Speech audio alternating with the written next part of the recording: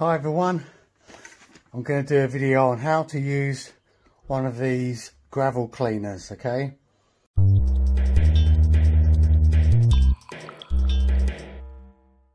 I've just got myself a slightly longer one than I already had. So I'm going to take that out of the packaging, take out the box, there we go. Let me try and do that there, at the bottom, and get that out.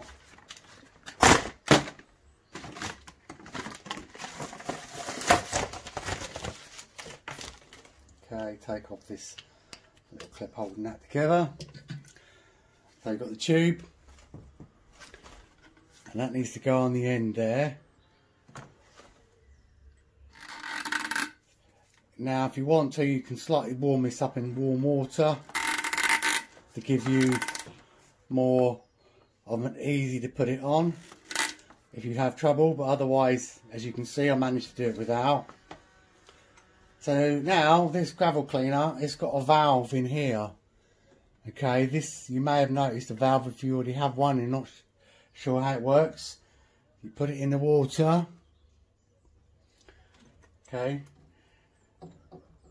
and once it's below the surface, I've got my bucket down below, by the way, just to have a little show you.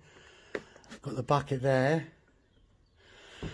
Now you want to keep away from electric wires. That extension lead is not plugged in, by the way.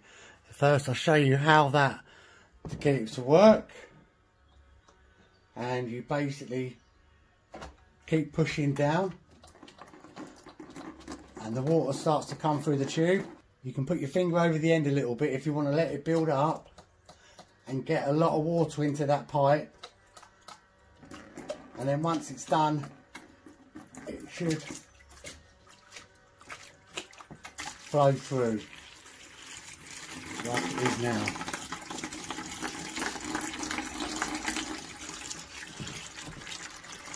Now I just bought myself a longer one, which means I can now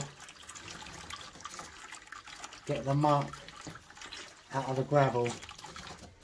And what you might also want to do is turn off your filter and heater while doing this, in case the water goes below either of them.